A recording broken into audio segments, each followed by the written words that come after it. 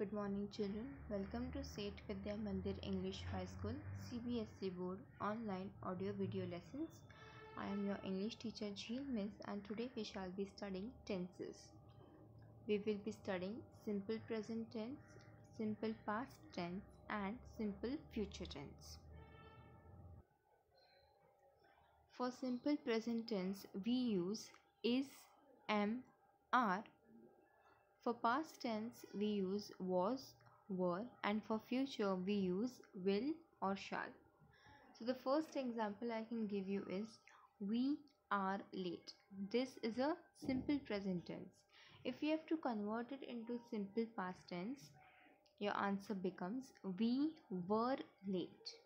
And the same sentence in simple future tense becomes we will be late or we shall be late.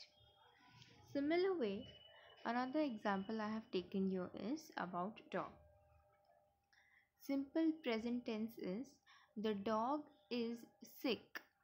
Simple past tense, the dog was sick. Future, the dog will be sick. Second example, it rains. It is telling me that something is happening in the current time, that is present. It rains. In simple past tense, it will become it rained, and future, it will rain. Same way, the third example, she goes to the market. Simple past tense becomes she went to the market, and future, she will go to the market. For simple present tense, we use first form of the verb. For simple past tense, we use second form. And for future tense, we use will be and the first form of the verb. For example, simple present tense, I am a teacher. Simple past tense becomes I was a teacher. And simple future tense is I will be a teacher. Similarly, he is a teacher, he was a teacher, he will be a teacher. For plural, they are teachers, they were teachers, they will be teachers. He teaches English, he taught English, he will teach English.